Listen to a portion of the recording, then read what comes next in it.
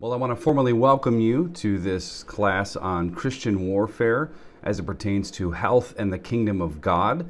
So if you have a Bible, I want you to follow along and turn to 2 Chronicles 16, and we're specifically going to look at verse 12, and I'll flash that up here on the screen. These are the words of God. And Asa became diseased in his feet in the 39th year of his reign. His disease was severe, yet even in his disease he did not seek Yahweh, but the physicians. Let's pray. Heavenly Father, we thank you for this time where we can look at your word and we can consider the topic of Christian warfare. Help us to be diligent to understand your word, understand this world, God, and help us to take godly dominion over our own selves. And Father, we pray that you would give us health and grant us this health so that we can serve you in your kingdom. In Christ's name we pray. Amen. Well, it is great to be with you all. I'm honored to be able to record this lecture for the students of Cruciform Bible Institute. My name is Jason Garwood, and I have the privilege and honor of serving the fine people of Northern Virginia at Cross and Crown Church as a teaching pastor, where we teach and proclaim and build on the premise that Jesus is truly Lord of the world, and because of that, he gets to tell Caesar what to do. Christ has purchased the world with his blood, which means no further blood is required. His will do. Christian warfare, as we'll see, begins here with the authority of Jesus Christ. Now, because of this conviction, we believe at Cross and Crown that our purpose lies in the equipping of men, women, and children to press the crown rights of King Jesus into every area of life. And since health is one of those areas, it's one such area, the crown rights of Jesus must go there. It was Cornelius Van Til in his book, The Defense of the Faith, who, in agreeing with Abraham Kuyper, stated, quote, "Unless we press the crown rights of our king in every realm, we shall not long retain them in any realm," end quote. Now, Van Til was absolutely correct. The default assumption of the gospel is the furtherance of the healing of Christ. It is the healing of Christ which makes up the gospel message, starting with the human heart and working itself out from there. So by definition, the gospel brings healing. That's what the good news of Jesus Christ brings to the world. When I wrote the book, Health for All of Life, I did not realize how critical and timely the issue would be. I began my research in the fall of 2019, but didn't really dig into writing the book until late winter or early spring of 2020, just weeks before the lockdown madness began. During the early months of 2020, I, like you and many of you, watched as the world began to descend into madness and hysteria. Sure, figuring out why people were getting sick was on the forefront of everyone's mind, and I do not find it disagreeable to find a solution to help people, obviously. The big problem I had early on was the narrow-minded approach to said solutions. Throwing people on a ventilator last second and giving them remdesivir, which shuts down the kidneys. There's a reason the doctors jokingly call it run, death is near. All of that wasn't really a good plan, especially when big tech is actively censoring other legitimate therapies and drugs. Nevertheless, at the beginning, all of us wanted to take a minute to discern just what was going on. However, as time quickly progressed, the charade became more and more obvious. Obfuscation from medical leaders like Anthony Fauci and even the Surgeon General frustrated us because we were told one thing on one day and a completely different and opposite thing the next day. Furthermore, books like The Price of Panic hit the shelves in the fall of 2020, exposing this, quote, Great Reset, dubbed as such, by the way, by Klaus Schwab of the World Economic Forum. The data was streaming in, but it was hard to sift through. The reason being because the CDC kept moving the goalposts, something we have confirmed now 2 years later. Now, I say all of this now because oftentimes in Christian warfare, we don't get to choose our enemies. We don't often get to choose our enemies. COVID-19 and the truckload of problems that came with it appeared to us really without much warning. Sometimes those enemies just show up on our front porch and we have to deal with them. What most people do not recognize, however, is that the enemy that we call Big Pharma, backed by the federal government, which shields it from liability, has been and continues to be an enemy to the people of this country. So it's not as though COVID-19 and the ensuing government debacles brought us medical tyranny. Rather, COVID-19 and its debacle shined a light on an already problematic issue of state-controlled medicine. So we have for 100 years watched this beast rise up out of the sea. That's what we've witnessed. Ever since the Flexner Report of 1910, the federal government has had its grubby hands in our health, and it has not gotten any better. In fact, it has gotten inexorably worse. At least that's my argument. So yes, I have a major problem with synthetic drugs that may treat one particular symptom but end up causing several other symptoms. I have a major problem with forcing injections into people's bodies. Perhaps my biggest issue, aside from a general distaste for how modern medical practices are done, is the enormous and fallacious justifications that are put forth for giving up your God-given right to self-government in this area and instead doing whatever you are told by the elites at the top. We are undoubtedly at war in this arena because we are at war with idolatry. Pick any issue, whether it's abortion, Holocaust, you name it. We are in a war in those areas because we are in a war with idolatry. The idol of statism, which has just revitalized Molech worship or Baalism, the idol of statism has been propped up because of decades of Christian retreat. I want to say that again. The idol of statism, the biggest thing we have to fight right now, has been propped up because of decades of Christian retreat. We gave up the arena of health to the state, just like we've given up so many other areas. And now we are reaping those rewards or consequences. Now, it's hard to be healthy today. Honestly, it's hard because of our food supply, the soil from whence it comes. It's all being depleted of nutrients due to mega farming practices and so on, overburdensome regulations and whatnot. GMOs, pesticides and herbicides, geoengineering in the sky in order to control the weather, fluoride in the water supply, and so on. All of those things are contributors to this difficulty of why it's difficult to be healthy. Obviously, we live in a post-microwave fast food generation, and we are suffering because of it. The recipe for disaster, I think, is really, really simple and basic. Bad foods plus no self-governance equals bad health. Other things, of course, contribute to that. But there's one more formula. Bad health equals non-engagement in the Christian mission. The health for all of life mantra, our team loves to say this: when you're sick, you're out of the fight. When you're sick, you're out of the fight. Taking control of your health in the realm of Christian warfare is obviously something that goes hand in hand. Because if you're sick, if you have chronic issues and you're not getting to the root of those things, you're not exercising self-government in those areas, you're out of the fight. You're not even in Christian warfare. You are sidelined because of it. Now, Christian warfare is, to steal and borrow from John Frame, a multi-perspectival affair. On the one hand, we have the internal struggle for holiness and sanctification and righteousness in our own hearts and our own bodies and our own minds. Anything short of an all-out assault on the old man and the old heart tempted by sin is a failure to participate in Christian mission. So anything short of an all-out assault on those sins, on the old man, is a failure to participate in Christian warfare. So we know the battle against sin and unrighteousness, it always starts in the hearts of men.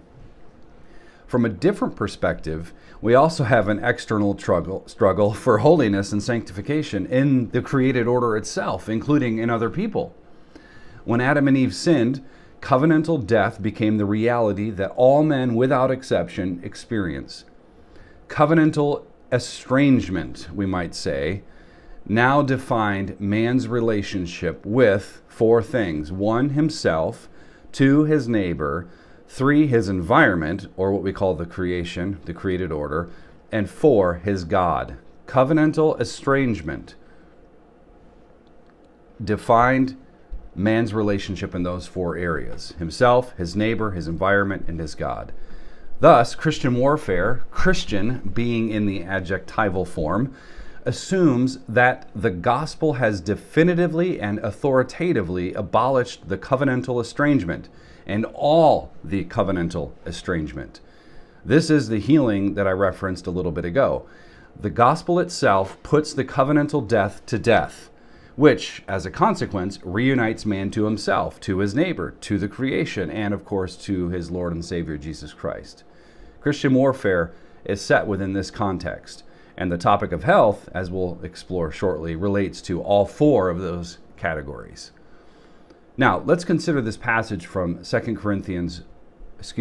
Chronicles chapter 16. We're going to get to Corinthians in a second. 2 Chronicles 16, verse 12. The LSB reads, "And Asa became diseased in his feet in the 39th year of his reign. His disease was severe, yet even in his disease he did not seek Yahweh, but the physicians." Asa's foot disease may have been gangrene or even gout. The context beforehand in verses 7 through 10 tells us that this dis-ease was divine judgment against him. Now, this doesn't mean that every sickness is divine judgment per se, but in this context it's pretty clear. The text tells us that this occurred during the 39th year of his administration. 1 Kings 15, 23 through 24 doesn't tell us much else about this other than the diseased feet issue, but remember that Chronicles was written post-exile, so it takes a different approach in explaining why the exile happened and where the breakdowns were. The criticism here is basic to our understanding of health. The text says that even in his disease he did not seek Yahweh, but the physicians. As Proverbs 14:12 says, "There is a way which seems right to a man, but its end is the way of death." Asa's main problem was his obstinate inability to recognize Yahweh as the source of all healing. I'll say it again. Asa's main problem, as the text indicates here, was his obstinate inability, his recalcitrant heart, his inability to recognize Yahweh as the true source of all healing. Exodus 15:26 reads, "And he," that is Yahweh, "said, If you will earnestly listen to the voice of Yahweh your God, and do what is right in his sight, and give ear to his commandments, and keep all his statutes, I will put none of the diseases on you which I have put on the Egyptians, for I, Yahweh, am your healer." Psalm 103 verse 3 tells us that God is the one who, quote, "pardons all your iniquities, who heals all your diseases," end quote.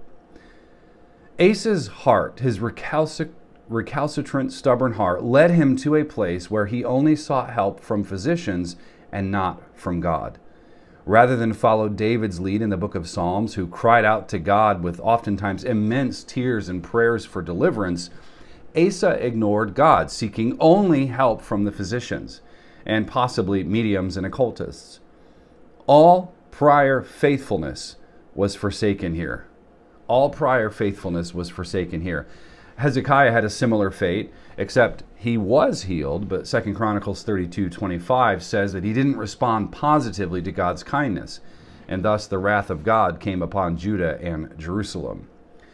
The Hebrew word here translated as seek is a solid translation. It emphasizes this active inquiry into finding a resolution. The things we resort to oftentimes tells us where our confidence lies. Asa was a depressed man, probably because he felt as though the Lord had left him. And in his discouragement, Asa's lapse earlier in the text set the tone for the rest of his life. He didn't finish well. He didn't make godly Christian warfare in this regard. Instead, he resorted to the physicians to fix him, and only the physicians. It wasn't that he went to them, it's that he only went to them. In his prior political conflict, he sought to bypass God and lead the people out of his own and by his own volition. In this particular health conflict, he did the very same thing. He took matters into his own hands. Now, that's not to say self-government runs up against this principle, but self-government, as we know, is only self-government as it pertains to God, and it is, in fact, a fruit of the Holy Spirit. The rest of the text says that Asa was buried among the kings, and the Bible says much about that, but he was a good guy. Asa was a good guy who simply didn't finish well. Oftentimes we remember the earlier years, but when you don't finish well, those years can be sullied by bad choices. Now, a quick word about 1 Corinthians 11. You can turn there if you like. 1 Corinthians 11, verses 29 to 31. The church in Corinth experienced weakness, sickness, and death, and in that order according to Paul. And that was because of failing to judge the body rightly. Weakness, sickness, and death. That is, their attitude toward the body of Christ, the people of God around them, which is tied to the communion table, no doubt, had led them to a place where they incurred the wrath of God. They incurred God's judgment. So like Asa, they did not seek the Lord regarding the circumstances surrounding their physical problems. We should be seeking the Lord first and immediately before anything else. Now, this means that there is a connection between physical ailment and spiritual degeneration. This does not mean that each and every single time that someone is sick, it's because of some unconfessed sin. Obviously, the Bible doesn't teach that. It could be the case that there is a relation, but it isn't always the case. The Lord loves us like sons, which means He will discipline us accordingly. But there's more going on than just a sick person who has sinned up a storm. I want to shift gears for a minute and get into some philosophy because I think it'll help us. It will seem like we're taking this abnormal detour, but I promise we'll come back around and it will make sense to you. When we speak of Christian warfare, we are doing so in both the spiritual and the material realm. We are dealing with covenantal estrangement on a grand scale. As I said before, all of life fell into the ditch of covenantal apostasy, and so the gospel brings it all back onto the road. Health is one of those things. Now, I'm not convinced that had Adam and Eve chosen not to eat of the forbidden tree, that they would have lived forever anyway. Perhaps if they had eaten from the tree of life. I think clearly the death that Adam died that day, the Bible says, was covenantal. It was a spiritual death. But either way, the result was devastation and ruin for all of mankind. Part of the devastation and ruin, what we Reformed folks call total depravity, is the problem of man's relationship to creation. So sin, at the very least, exacerbated the conditions of entropy for man. The spiritual barrier that man now has between he and God, which we know is only rectified by God's grace and His provisional atonement, that also incurred thorns and thistles. That's a breakdown of the created order, what we call entropy. So this problem of man's relationship to the world is what reformational philosophy seeks to answer.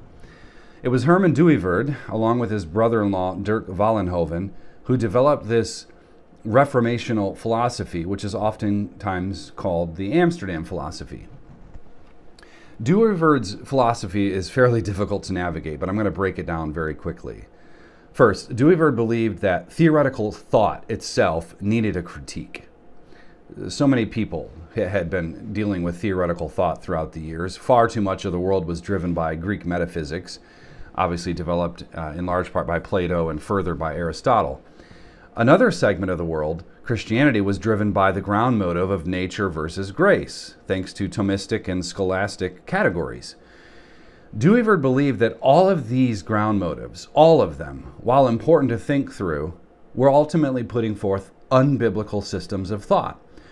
What should drive the Christian, as he considers philosophy and even theology in terms of it being a science, is the narrative of creation, fall, redemption, and restoration as well. That's what should drive our theoretical thought.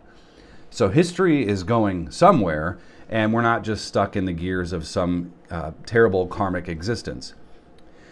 Dooyeweerd developed 15 modal aspects of creation. So they're called modal aspects, but it's just experiences, these things that are in creation that we experience and deal with. These modal aspects, these modes. And I'm going to tell you what those are and explain a little bit why this is a connection to Christian warfare. Those 15 modal aspects are the arithmetic, the mathematical or numerical. We have the spatial, the kinematical, or what we call the energetic, There's the physical aspect, the biotic aspect to life, the sensorial, psychical aspect to life, the logical, the historical, the linguistic modality. We also have the social aspect of life, the economical, the aesthetic aspect, the judicial or juridical mode, and kind of what comes after that is the ethical mode of creation in this world. And then finally we have the pistical aspect, which is just a reference to faith and theology. So each of these categories or aspects or creational experiences ebbs and flows with each other. However, they cannot be collapsed on each other, and nor should we reduce all of creation down to one particular aspect. And neither can we maximize one so as to subsume and encapsulate the others. And we also cannot and should not detach those things from the law structures, Dewey's language, that God has put into place. His law, we know, encompasses all of reality and speaks to all of reality. So certain aspects of creation can only do what they do because of law. There's laws with regard to mathematics. There's laws in terms of space. There's laws in terms of energy and energetic aspect of life. All of these laws are there. They're law structures that God has put there. So I'll give some examples. First, any ism that seeks to absolutize one aspect does so when it rejects God's law and the subsequent law structure involved in that aspect. So for example, Karl Marx, he took the economic aspect of creation, that which belongs in the what we call humanities category or the spiritive category. He absolutized that, and it's humanity and spiritive because it pertains to man and his mind. But he absolutized the economic, and thus he created communism. The historical process of dialectical materialism resulted in the absolutizing of the economic experience of man. So everything is viewed through that lens, and of course disaster followed. Another example, Darwin reduced all of life down to biological processes, and thus in his reductionism, he absolutized the biotic aspect and the historical, saying that all of life, speaking of origins, all of life stemmed from biological processes over time. When one is maximized, the rest are conflated, and aberrant teachings and pagan systematic accountings for life are promulgated out into the world, and those are the unbelieving thoughts of man, unregenerate man. Second, the history of philosophy is plagued with men who try and envision a universe without God. The core of Van Til's apologetic was shaped by the presupposition that, quote, Christianity is the sine qua non of the intelligibility of anything, end quote. That is, once the creator and creation distinction is destroyed, you cannot make sense of anything in the world. Nothing is intelligible. So you end up with the aforementioned errors in thinking and predication, and worse yet, application. That is communism being an example. Rushdoony writes, Christian thought has consistently gone astray throughout most of its history by seeking to answer the world in terms of the world's own categories, end quote. Now, Rushdoony is correct, but we must not make a mistake in our interpretation of what he's saying. He's not saying that all of these aspects, minus the pistical faith aspect, belong to the world in terms of categorization. It's not as though Christianity only has the faith aspect of life, but physics, mathematics, biology, and the others belong to the world. No, all of it is only understood, intelligible, Van Til says, in Christian terms. All of it is only understood in Christian terms. So the mathematics can only be accounted for in Christian terms. The economic aspect of life can only be accounted for in Christian terms. The biotic aspect of life, we're talking about health, can only be explained in Christian terms. So to divorce these categories from Christianity is to make the Thomistic mistake, marrying the doctrine of grace to the Greek concept of nature. And worse yet, we make rationalism and the so-called authority of man's reason the thing that encompasses every one of those aspects. Thus, God is, as Rushdoony said, swallowed up by nature. Now, Vollenhoven made a brilliant connection between the structure and direction of law. the structure and the direction of law. Law tells us what is. Norms tell us what ought to be. Vollenhoven said that these creational aspects or modalities have a certain law structure to them. They are simply immutable laws that govern each of those sciences. So the structure is put there by God. It just is what it is. We try to figure out God's creation, and you just can't get away from these law structures, no matter how many times scientists try. But there's also direction to those laws. Direction means that those things either go towards God in faithfulness or away from God in disobedience. One of the main things about the Amsterdam philosophy that I love is its emphasis on the human heart. The direction of the heart is our main concern. We either have regenerate hearts directed towards God, and thus we experience and develop these structures in the created order in a proper manner, or we have unregenerate hearts directed towards man, and thus we experience and develop these structures in the created order in an improper manner. Now, this brings us back to the issue of Christian warfare and the topic of health as it relates to the kingdom of God. For far too long, Christians have been plagued with an unbiblical, bifurcated view of the cosmos.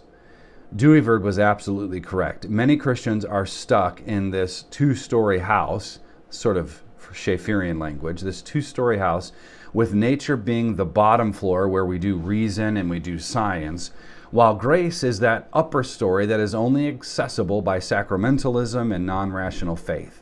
That's just what we have been given from the scholastics.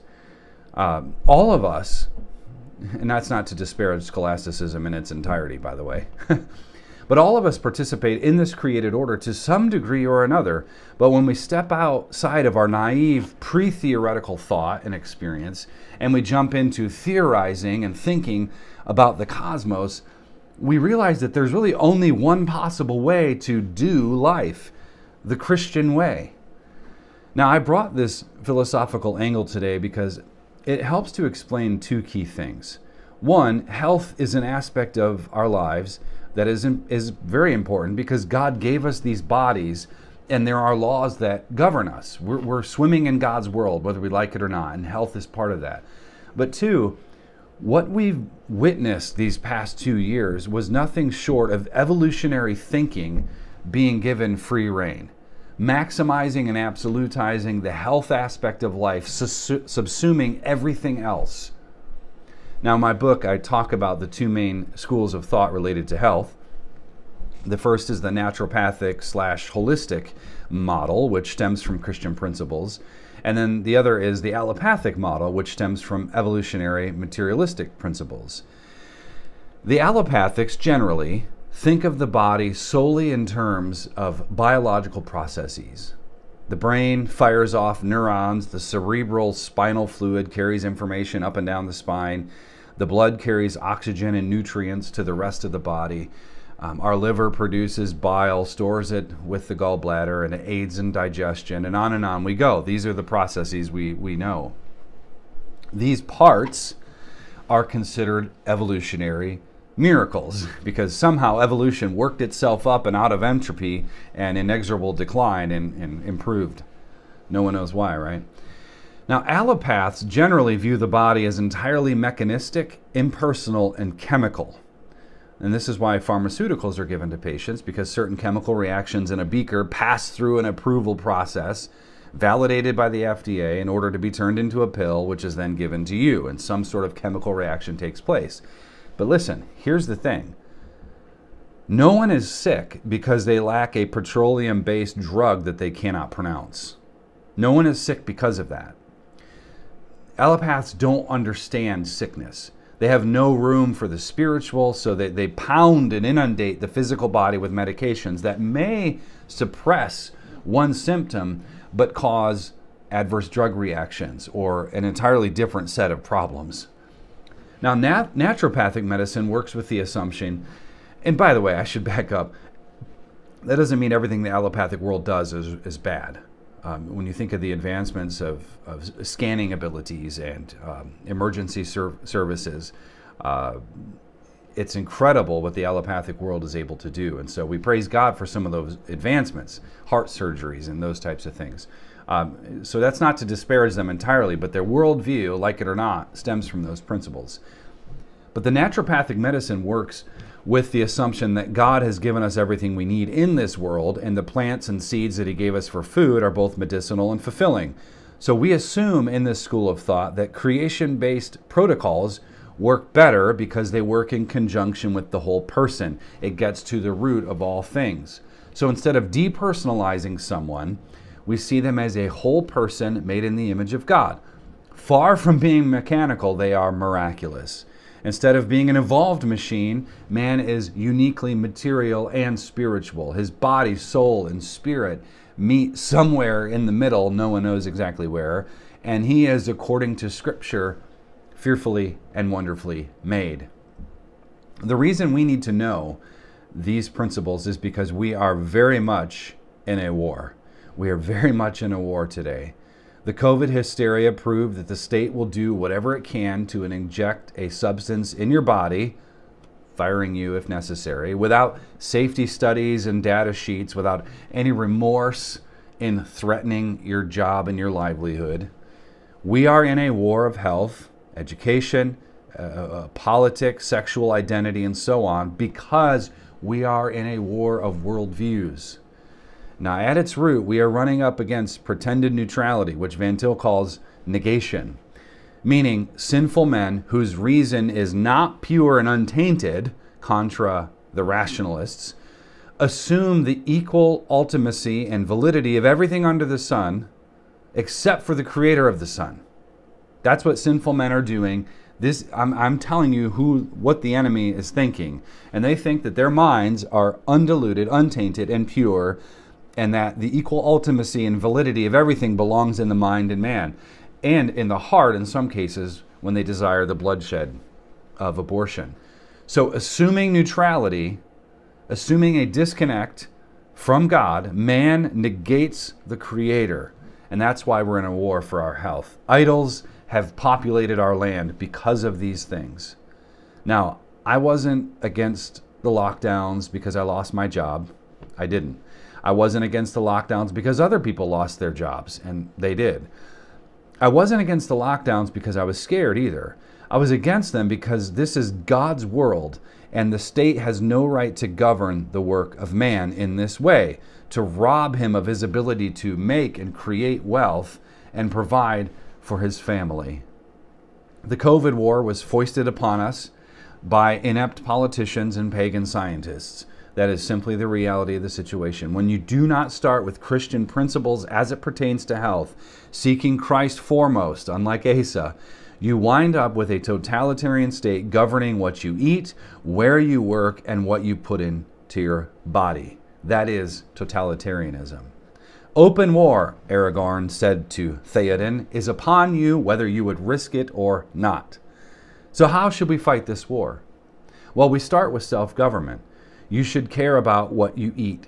You should consider and probably do a whole bunch of research on which sort of approach to food gives you maximum nutrition. You need this way of eating. I think it was Einstein who said the future of being a doctor will be addressing food, or the future of medicine is actually going to be food. We treat diseases with food, so eat good foods. Do the research. In the book, I talk about the triad of health: nutrify, detoxify, and energize. So you have to build good quality cells in your body, and those three things are all part of the process. Nutrify the body, detox the body, and energize the body. So good nutrition and clean water is absolutely foundational. You also have to detox the body of fungi, parasites, heavy metals, and other pathogenic materials, in toxins, as it were. And you need to find a way to energize the body, getting good sleep, exercise, for example. All of us could do better in those areas. And again, that's all in the book. I'm not going to go into detail. But we feed on Christ, and we need good nutrition. We feed on Christ, spiritual health, feed on good food, good nutrients for our physical health. We detox the body. We repent of our sin. We want to purge the soul of sin and unrighteousness, spiritually speaking. And then as far as the material body goes, we want to get rid of the harmful toxins that are in our body. Nutrify, detoxify, and then third, energize. Just like we need to depend on the Holy Spirit and God's Word each day to energize and enliven us. So we need to have good, consistent patterns of rest and Sabbath for our physical body so that we can be ready and prepped for war. Now, the point is, take control of your health now. This battle, the philosophies, the pagan philosophies behind all of it, all of these things that I've just talked about, brings us to the theological principle of self-government. You need to be able to take control of your health now, not later. Do it now, not later. Open war. Open war is upon you with a totalitarian state wanting to control this area of life, whether you like it or not. And also remember that having bad health through bad choices is no one's fault but your own. Take that responsibility.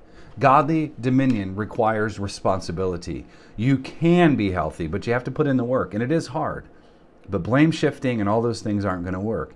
If we're going to serve Christ and His kingdom in this area, then we need a holistic gospel for a holistic person for a holistic church.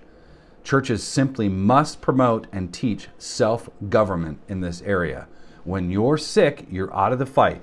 And most Christians don't care because they don't even realize they're in a fight, let alone that they should be fighting. Well, we're out of time, and there's so much that could be said on this topic. Get off the prescription drugs, walk barefoot in the grass, get tons of sunlight. Don't put any of that cream on your skin. You don't need it. It causes cancer anyway, but get plenty of sunlight and be judicious about it and shrewd about it. Bounce on a mini trampoline. Get your lymphatic system going. Eat way more fruits and vegetables than you're already doing. Get servings upon servings every day. Learn about chlorine dioxide, ClO2.tv. Learn about TRS to detox the body of heavy metals. You can reach out to me if you have any questions on that. But developing a healthy physical life can only stem from a healthy spiritual life. So stay in the Word, stay in prayer, and for goodness sake, sing to the glory of God. Singing glorifies God, and you know what else it does? It stimulates your vagus nerve. Did you know that? So grow a garden, plant some flowers, head to the beach, go for a walk, don't drink so much alcohol. Find ways to encourage your spouse, encourage your friends, and encourage your church. In general, live life with lots of joy, for the joy of the Lord is our strength. Let's pray. Father, we thank you for your word. We thank you that we have this comprehensive gospel to deal with the comprehensive issues that we face today. And I ask and pray today that you would help my brothers and sisters in Indiana with Cruciform Bible Institute, and we pray for them and pray that you would increase their tribe as well. Lord, we want to serve you in your kingdom, so help us to be healthy. Help us to have self-government in this area. In Christ's name I pray. Amen. Well, that's it for us. Grace and peace, friends. It's good to be with you. And please feel free to reach out if you have any questions.